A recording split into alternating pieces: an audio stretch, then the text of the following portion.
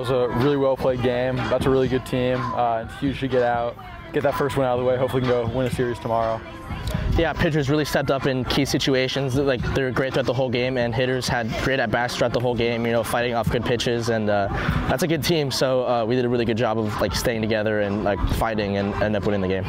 Yeah, I just wanted to try my best to pitch to contact. You know, we got really good defense on our team. I knew there were good hitters on that team, but just try to pitch my best stuff and challenge them with it. And yeah, luckily we came out on top.